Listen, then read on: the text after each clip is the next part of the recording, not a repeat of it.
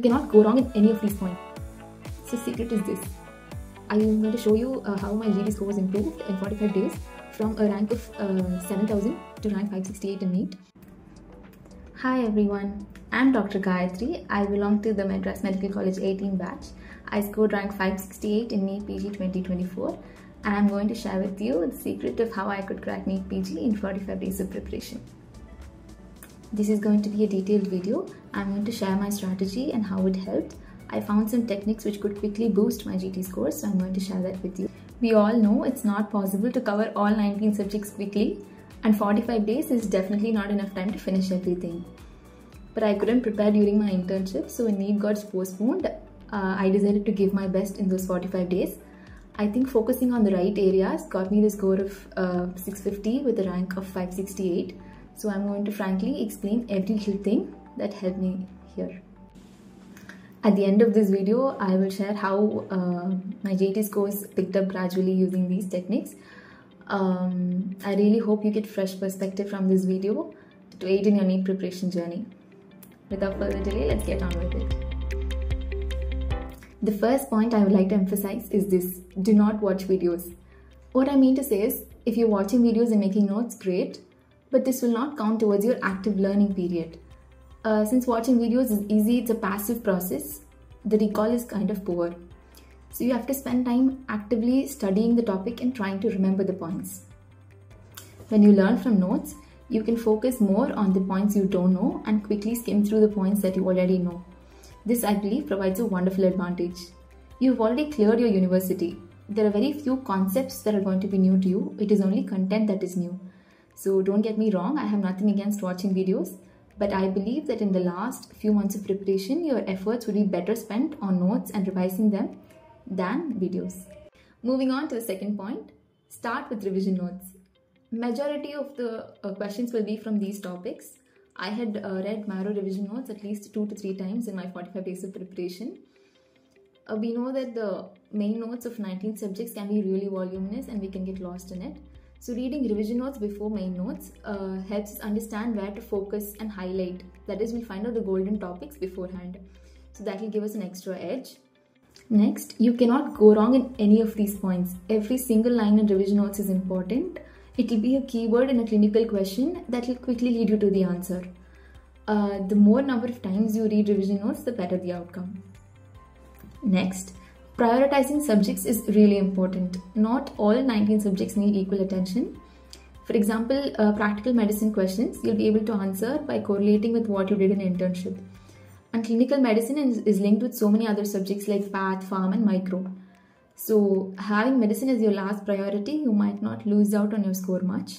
Similarly with radiology also linked with other subjects, like if you've done the images of x-rays and CTs from the other subjects, then focusing on radiology might not give you much extra benefit. So that was the reason why medicine and radiology were my last priority.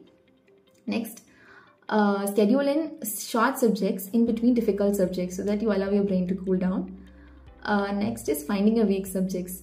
It so happens that sometimes we've read a subject well and we're confident about it, but our GT score is not proportional to it.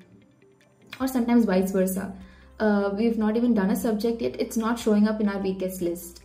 So I believe that giving a couple of GTs and analyzing which subjects remain in your consistently weak list, so that can be given extra importance and this will work wonders. Next, use question bank wisely.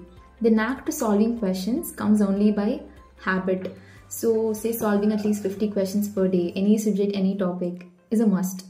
Apart from this, allot time for subject-wise question bank completion.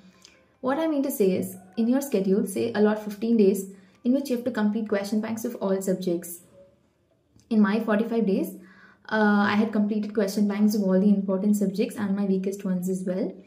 So prioritize according to your weaknesses, but I think completing all subjects question banks would be a really good aim. The next most important thing is I had made notes from question banks segregated subject-wise. I'm just going to show it to you now. You're going to ask me why I did this. Solving questions is not just to practice MCQs. Question bank itself is a learning tool. It has so much new content that is not there in notes or videos. And question bank highlights important topics. So making really crisp notes from question banks segregated subject wise is really useful because now you can include these question bank notes itself in your revision phase. This will definitely give you an extra edge. Next is make proper schedules. Stick to your schedule like Fevikwik. Like know your working capacity and plan accordingly. Don't make extravagant schedules that will fail. Next, solving previous year questions. Solve PYQs at least twice. The first time you solve it, it can just be a part of your daily MCQ routine. And definitely solve previous year questions again during your last week before exam. Last but definitely not the least, giving GTs. I gave GTs every week during my preparation. This is something everybody advises, but it's easier said than done. The first few GTs will put you in despair. But trust me, ignore the scores and just stick with it consistently. You don't have to complete all the subjects to start giving GTs. But what you should do is, you have to patiently read the question. Even if you recognize that it's a subject you have not yet read. Just read the question and try to rule out at least 2 options and go with a guess answer rather than skipping it. Attempting questions that you have no clue about needs confidence, but this is a skill that we can develop over time. Reviewing the GT is yet another nightmare, but don't worry about your score or your number of errors. Your goal should be to review your errors before the next GT. That is preferably, weekly. I am going to show you how my GT scores improved in 45 days from a rank of 7,000 to rank 568 in NEET. The target is just to keep your score improving. So I'm going to tell you how my GT scores improved. It all comes down to revision. Start revising early, don't wait till you finished all the subjects. Next is there's something called magic of second day. If you read a topic today, solve the questions tomorrow instead of solving it today itself, where you will be answering from short-term memory. So if you do it the next day, it counts as a sort of quick revision. Nobody likes revision because it's really demotivating to find that you've forgotten most of the points. And you keep procrastinating the revision phase. Here's how you can love revision. During my preparation, I had maintained the note which contained points from all 19 subjects, segregated, which would be from revision notes or the important points or new points that I'm finding it difficult. So this note, I had another set of QBank notes as well. So these two would be my go-to places for revision. So every week, my routine was like this. On Saturday, I would revise as many subjects as possible from these two notes, the note and the QBank notes, as many as possible, and give my GT on Sunday. That last minute adrenaline, to do well on your Sunday's GT will keep you going through Saturday's revision. So this was my routine, and I would continue the next Saturday from where I had left off in the revision notes. So secret is this.